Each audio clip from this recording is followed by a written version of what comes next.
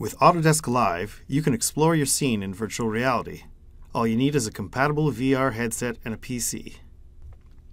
You can use either the HTC Vive headset or the Oculus Rift in conjunction with an Xbox controller.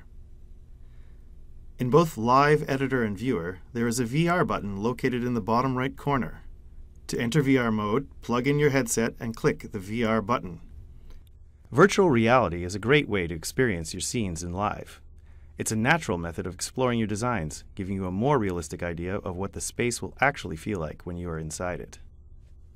Once you are in VR mode, you can move around using the teleport laser.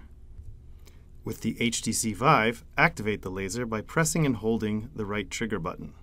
The controller will vibrate slightly when you are pointing at a valid teleport location. To move to that location, simply let go of the trigger button. With the Oculus Rift, activate the laser by pressing and holding the right trigger button on the Xbox controller. Move your head around to aim the laser and let go of the trigger to move to your destination. You can also use the laser to select a view.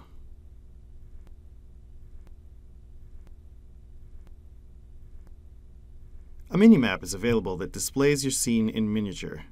Activate the minimap by pressing the left thumb button on the Vive controller or by pressing A on the Xbox controller.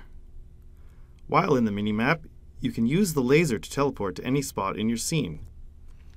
You can rotate the scene by grabbing the surrounding handlebar using your Vive controller's trigger button or your Xbox controller's left thumb pad. At any time, you can look down at your Vive controllers for a quick reminder of what the different buttons do, or look at your computer screen if using the Xbox controller. To exit VR mode, simply press the Escape key. Enjoy exploring virtual reality in Autodesk Live.